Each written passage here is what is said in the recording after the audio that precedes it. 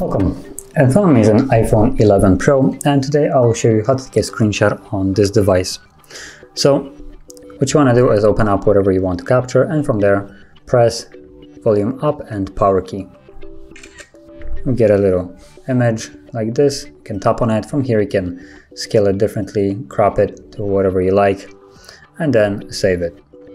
And there's also a different way of taking a screenshot through, as I found, only to work in Safari, where you are able to take a scrollable one. So let me just first connect to some Wi-Fi.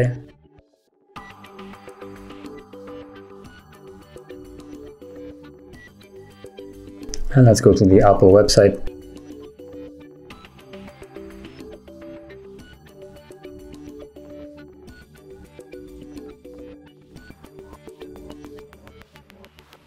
And there we go. So you can see that there's a scrollable page.